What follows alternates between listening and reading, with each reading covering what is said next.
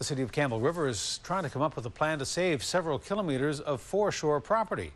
The shoreline is constantly being hammered by Mother Nature, and that is leading to erosion and debris problems. The city says there is no easy solution, due in part to the fact that their hands are tied by the Department of Fisheries.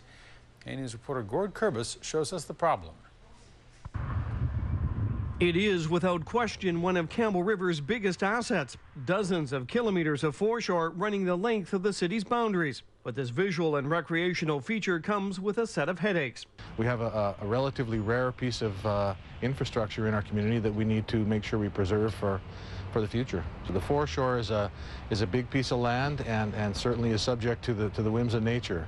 Those whims have been eroding some parts of the foreshore while at the same time building up other parts. You can think of the ocean, and it's especially evident during winter storms.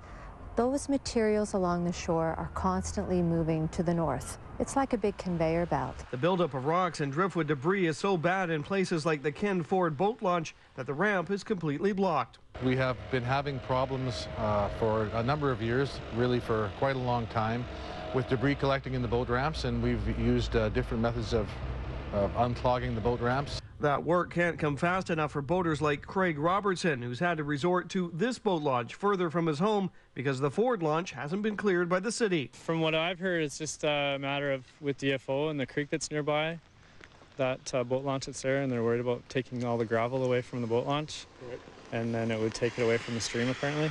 The city says it is working to try to alleviate the problem, but is facing restrictions from Fisheries and Oceans about where and when it can do clearing. In order to reconstruct areas of the beach, you have to do it in a fisheries window. So that tends to be later in the summer. Boat ramps, we want to clear those out right now. For several decades, Campbell River crews have been working hard to fight against Mother Nature, trying various techniques to prevent erosion and to stop debris from washing ashore. But now they think they have a better plan, actually working with Mother Nature. What we have to do is work with that nature and work with fisheries to make sure that we can come up with a plan that deals with the erosion issues, the boat ramp clogging, and really what we're trying to do here is make sure that the foreshore is in place for generations to come. To do that, city staff are trying to get funding from council to have an expert study nature's effects along the shoreline. Our plan is to do an assessment of the entire foreshore, identify the priority areas for rehabilitation, develop a phased plan to rehabilitate that, and to incorporate maintenance of the boat ramps and management of the boat ramps. Staff are hoping to receive that approval on June 15th, with work expected to be completed in 2011. In Campbell River, Gord Kurbis, A-News.